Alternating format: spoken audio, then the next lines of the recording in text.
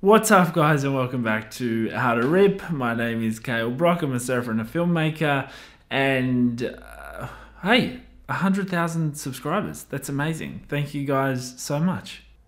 I just got back from hosting a big surf retreat for a bunch of regular clients down south, and it was amazing. It was such a good experience to get that saturation that a lot of surfers miss out on through other commitments to family, to jobs, to work, and all that other stuff that just keeps us out the water.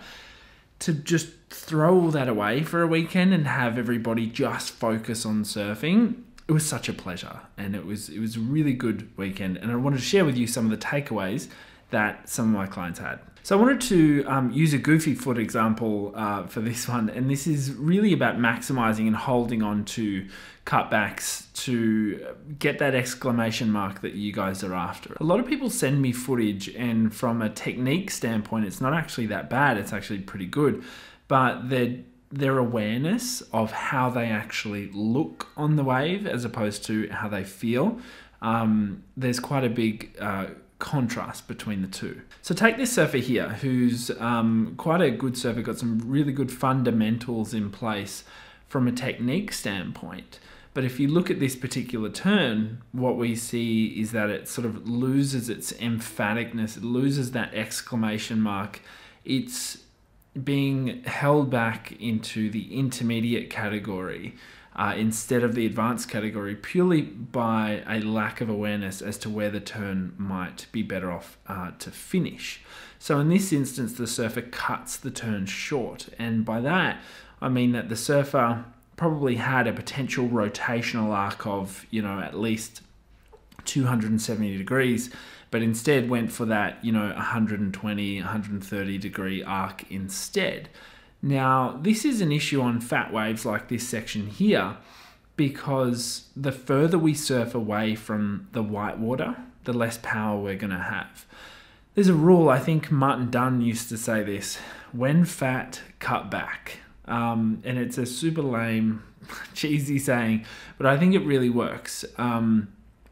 If you remember in your head, the fatter the wave, the closer you want to be to the whitewater, surfing to the whitewater, then all of a sudden I think your instincts are going to kick in. So with this turn here, we saw the surfer looking really good from a technique standpoint. I like where the surfer drives off that bottom turn and gives himself a nice projection into what I think ideally would have been a roundhouse cutback. Now, instead of actually performing the roundhouse, the surfer just performs a regular cutback. Now, this is an issue because when they finish the turn, they finish it in a low power part of the wave. And as soon as that's the case, the rest of your wave is screwed, right? We talk about flow being a key sort of indicator of good surfing. If you cut a turn short and you lose speed, generally you're going to lose flow. Now, the main difference you can see is the eye line. The eye line for the surfer over here on the left has already shifted back down the wave halfway through the turn. Now, this might be normal in some other circumstances on a fast wave, which I'll show you in a second, but on a wave like this where it's slow and fat and you actually want to be right next to the white water, this is what I would prefer. The surfer here over on the right, that's me, holding that line, looking back to the white water the whole way in order to actually rebound off of it.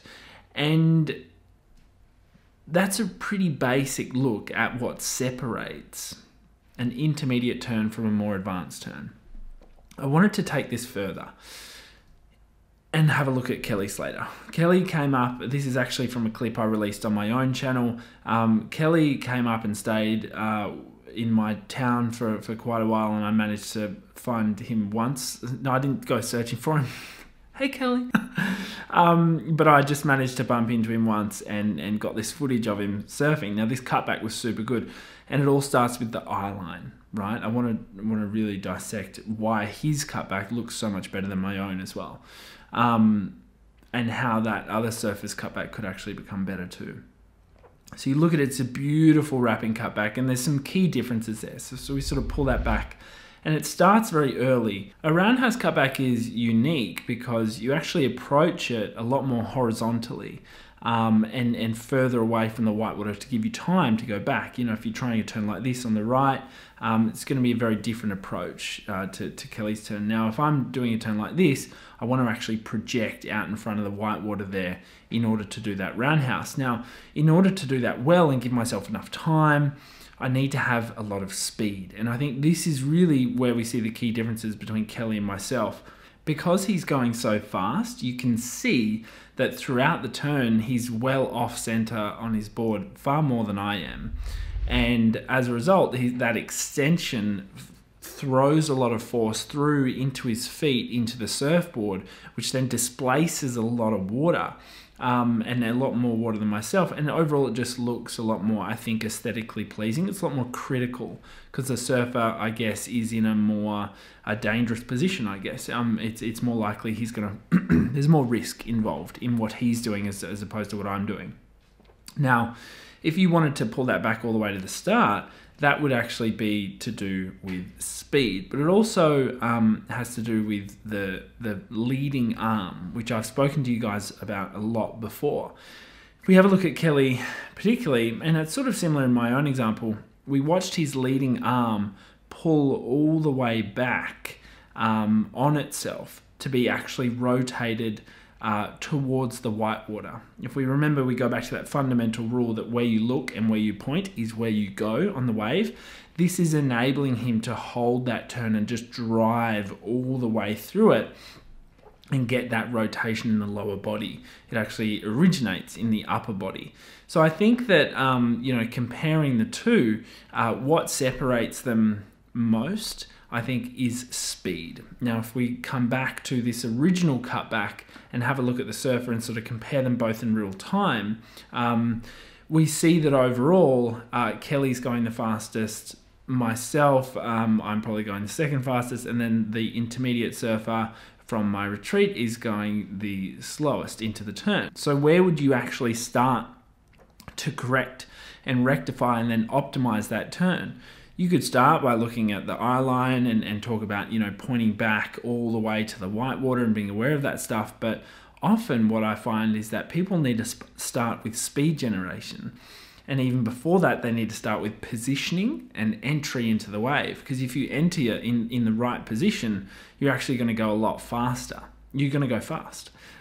So don't underestimate the importance of speed flow. This doesn't mean that you have to be really busy on a wave. This is something that I've had to work on a lot with my own surfing to try and not be too busy, to try and just let the wave do the work for me, particularly when it's bigger, and be a lot more reserved with my speed flow so that all my energy or my momentum is forward as opposed to being, you know, held up in little chippy choppy turns.